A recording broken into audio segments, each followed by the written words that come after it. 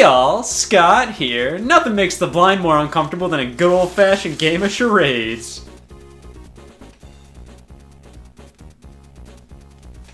Let's go on eBay and look for a stack of Game Boy Advance games. I mean, what else is eBay meant for? You see, this one includes Mario Kart Super Circuit. This one has Mario Kart Super Circuit. Here's a lot with Mario Kart Super Circuit. Oh hey, Bionicle, and Mario Kart Super Circuit. From this I can tell Mario Kart Super Circuit's a really popular game that absolutely nobody wants. Yes, the very first portable Mario Kart title. You could play the first two games on the go, but that was a mess. Plus, there was a rumor back in the day that supposedly a Mario Kart for the Virtual Boy was in development. The only proof of this is some German magazine listing it as in the works, and by in the works, they meant possibly never was in the works, and if it was in the works, thank God they put this game out of its misery. Even if a Virtual Boy Mario Kart released, this would have still been the first truly handheld Mario Kart. It was always incredibly exciting to see what once was a home console exclusive series make the jump to a portable. To be able to play Mario Kart wherever you want, that was a huge deal. This was the first Mario Kart title I owned myself, and I played this like crazy on road trips, and I lost it at my uncle's house. That was a rough patch of my career as a 6-year-old. But regardless of losing it, I always retained some great memories of this title. It had a certain charm with the graphics and music that always resonated with me. To be honest, this was the Mario Kart of my childhood. Mario Kart Super Circuit, also known as They Keep Getting Smaller, came soon after the launch of the Game Boy Advance in 2001, and they definitely waited for the right time to actually put Mario Kart on a handheld. And in my opinion, this game made the Game Boy Advance look competent as all hell. It was originally titled Mario Kart Advance, which turned out to be the final name in Japan, and it was developed by Intelligent Systems, a developer well known for WarioWare, Paper Mario, Advance Wars, and that one series all those Smash Brothers characters came from. This was the only Mario Kart they ever developed. I don't know why they specifically made this one. I assume it was because Nintendo themselves were busy with other games at the time, but who knows. Yeah, there's just not a lot of background to this one. It's a Mario Kart that came out. Well, that's 1 point for Super Circuit. Oh, this is a close one. Super Circuit's the Mario Kart game everybody forgets about, the one, in my opinion, that impacted the series the least. That doesn't mean it's bad. It's just the best worst Mario Kart. It's obviously not something I'd actively want to play in comparison to, you know, most other Mario Karts, but it's still a decent game. I think it gives Super Mario Kart a run for its money if that means anything to you. But does it deserve to be the highest rated Mario Kart of all time on Metacritic? Now I think more people have fond memories of Mario Kart DS in comparison to this one. A DS was such a monumental game in the series, introducing so much that would become staples of the franchise. Well, Super Circuit's just kinda Mario Kart for Game Boy Advance and not much else. I actually never owned Mario Kart DS in its heyday, but obviously I did own Mario Kart Super Circuit. Yeah, I'm one of those guys. These games are comparable just because they were the first two portable Mario Karts, and I think it's fair to say they represent two very different eras of the series, even though they were only released 4 years apart. DS has that chaotic, wacky fun of the modern games, while Super Circuit is far closer to the more skill-based gameplay of Super Mario Kart. And by more skill-based, I mean you can't just barf out a bullet bill and go, wee. The computer players cheat here, you have to deal with it and play better than them. Alright, enough dialogue. Let's see why nobody cares about this game anymore. Title screen wise,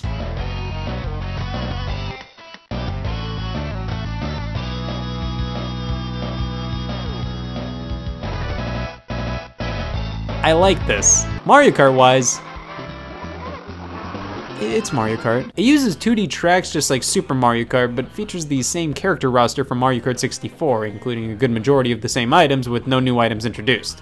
Very similar character sprites to 64. The same character voices from that game are reused as well, except we finally get some new Yoshi action. This is just taking Super Mario Kart and Mario Kart 64 and making them do unthinkable things to each other, turning out, in my opinion, the most forgettable entry in the series. It's strange though. See, it's obviously one of the least original Mario Karts, but it weirdly has a lot of its own style. The music is definitely unique compared to the other kart games, and I really like it for that. And with the visuals, while the sprites are based off of Mario Kart 64, as a whole it has some spunk. Seeing these characters all pixelated yet rotate around like they're fully 3D is oddly charming. The tracks have art associated with them, and it's just an interesting looking game overall, even with all of its limitations. However, since this is very similar style-wise to Super Mario Kart, we get a lot of the same problems here. It's hard to see things in the distance or judge where you are in relation to the environment. Sometimes I'm yelling, "What do you mean I fell here?" And then I realize, oh, the game can't hear me. Nintendo has customer support for a reason. Now, you see, following up Mario Kart 64, the developers obviously had a tough problem to overcome. How do they make this game more fun than its predecessor? You see, that's where they really innovated. They just didn't. Well, this one was definitely more interesting to go back and play.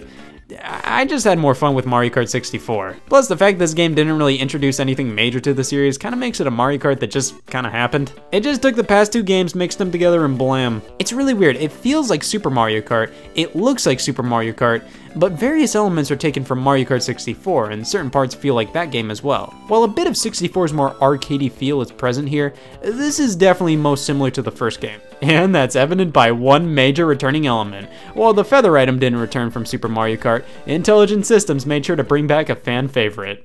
Coins are back, bitches! Finally, it's been so long since I haven't cared about coins in a Mario Kart game. Just like with Super, they're all over the track and collecting them increases your top speed, but man, when you have 0 or 1 coin left, this game just loves letting you know with a persistent beeping. And it happens a lot. Other racers give me love taps all the time, which makes you lose coins. For God's sakes, this feels like bumper cars. Now with the characters, like I said, it's just Mario Kart 64's roster. I stand corrected, there's one new addition to the roster.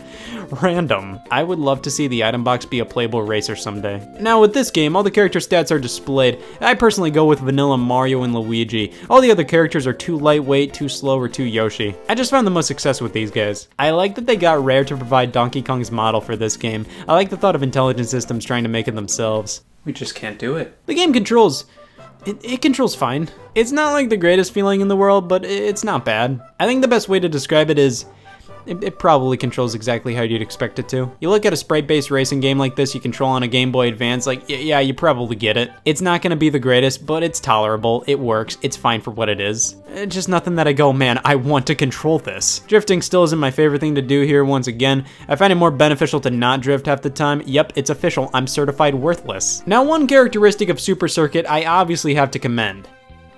It has 40 fucking tracks. Jesus Christ, they really pulled out all the stops with this one. Not only do they have 20 new tracks made specifically for this game, but you can unlock all 20 of the tracks from Super Mario Kart. And look, they're actually full screen this time. Bringing back an assortment of retro tracks has been a staple of the series since Mario Kart DS, but it technically initially started with this game. I have to give them props. The GBA loved itself some remakes and ports. They definitely could have just ported Super Mario Kart to the system and called it a day, but no. The remake of Super Mario Kart was just a bonus you got for playing through the new game, which was a fully featured original Mario Kart. They didn't have to bring over the SNES tracks, so this is really cool. Now, unlocking the tracks is what some scouts playing Super Circuit right now would consider a pain. Yeah, you have the first 4 cups unlocked from the get-go.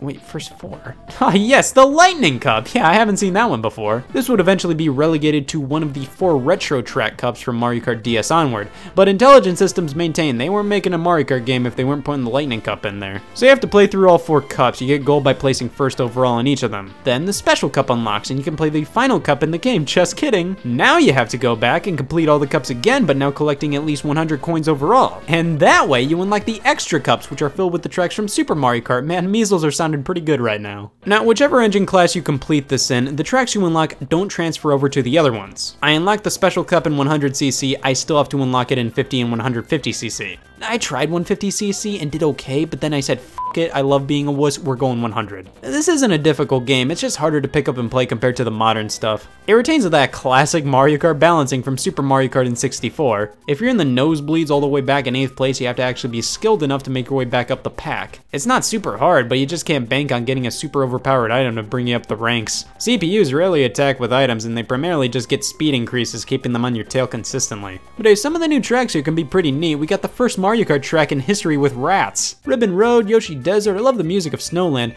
but similarly to Super Mario Kart, we get a lot of repeated track themes. Man, I love Bowser Castle so much, I want 6 more, thank God. Yeah, that works against this game in my opinion. It makes a lot of the cups feel repetitive when so many have a Bowser Castle, have a standard circuit course, there's 2 coast tracks, and then with all the Super Mario Kart tracks, it's like, man, here's 4 Mario Circuits from that game. Plus, a lot of the themes of the new tracks are themes from Super Mario Kart, so while yeah, it's cool this game has so many tracks, you get a lot of repeats. Couple that with the 2D designs, the fact that most of the backgrounds are just sort of there. There's not a ton of major gimmicks, and that makes none of these tracks really stand out too much. None of them I necessarily thought of as bad, it's just they're all really average. Nothing was overwhelmingly cool or great, but they got the job done. Nothing too memorable, but nothing too bad. Now, Mario Kart ain't Mario Kart without multiplayer, so I'm gonna whip out the Wii U Virtual Console release to play with some controllers. Why would I ever think that was gonna be possible? Bust out your GBA link cables because we're playing the definition of local multiplayer. Yeah, it works. You only need one copy of the game, which is nice, but only using one game cartridge limits you to only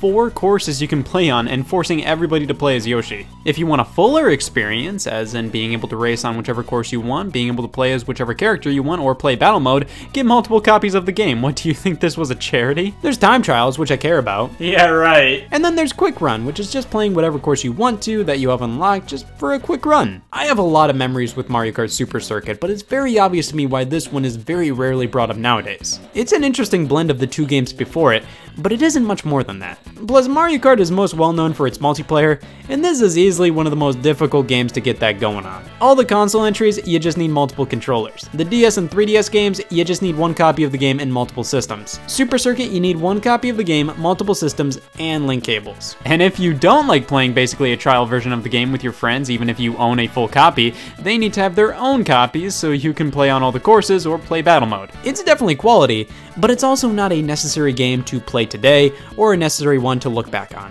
It didn't bring much to the series, but it has decent, albeit forgettable track design, and the fact that it brought Mario Kart on road trips for me will always give it a special place in my heart. So yeah, my love for this game is purely nostalgic. Looking at it critically, it's fine, it's just nothing special. So now I have to compare it to something else that I'm nostalgic over. So how does Mario Kart Super Circuit compare to Classroom Jeopardy? Yeah, it fucking stinks.